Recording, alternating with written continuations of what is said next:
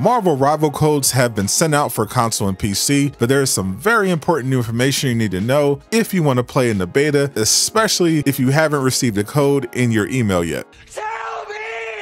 What it do, Durag Nation? I'm back with Super News Bits, giving you the latest superhero news in 3 minutes or less because I respect your time if you subscribe. So if this video was helpful, hit the like button so it reaches more people, but if it wasn't for you, change it to a dislike. We are about 24 hours away from the start of the Marvel Rivals closed beta, and I'll be live later tonight as the Marvel Rivals team will be doing a preview of the beta that will have gameplay and a ton of information. But today we need to talk about codes, which is going to be a hot topic during this entire 2-week beta period. Signups are already closed for both console and PC, so if you weren't chosen, you will still have the chance to play in the beta. Select content creators like myself will be given some extra codes to pass out to our communities, but obviously nowhere near enough to get in everyone who wants to play. If you have a friend who got in, they'll be able to generate one invite code once they reach level 6. But there is a new way being introduced to get codes that wasn't active during the alpha, and that's Twitch drops. You will be able to earn a code to the beta for the platform of your choice simply by watching somebody streaming Marvel Rivals on Twitch. But unfortunately, it's not that simple. First off, in order to earn a code, you'll need to link your Twitch account. There will be an option for this on their website, so don't worry, that part's easy. Then you will need to watch anyone streaming in the Marvel Rivals category for at least 1 hour. I'll be streaming the game every day during the beta on both YouTube and Twitch, so you can just search my Twitch stream or follow the links I provide. The event runs from midnight July 25th to July 28th UTC+. NetEase is a Chinese company and I'm in the United States on the East Coast, so for me, that Twitch drop campaign begins on the 24th at 8 p.m. But the biggest twist is that it's first come, first served. Usually, Twitch drops offer cosmetics that are unlimited, but in this case, everyone who watches will not be guaranteed a code. So you need to make sure you're watching a Marvel Rivals stream as soon as the campaign goes live. Once the codes run out, it will refresh again at the start of the next day, which they outline on this chart. When the Twitch drop campaign ends, that will leave friend codes and codes handed out by select content creators as the only way to get into the beta. If any other code giveaway events are announced later, I'll make sure to let you know. Marvel Rivals will be doing a panel at San Diego Comic-Con this week, so it's likely we'll get a bunch of new information and reveals there about what they're planning. Speaking of Comic-Con, it's going to be a big one from Marvel, but all eyes are on Insomniac after it was revealed the highly anticipated story DLC was not canceled like a lot of players feared. Click the video on screen to learn more.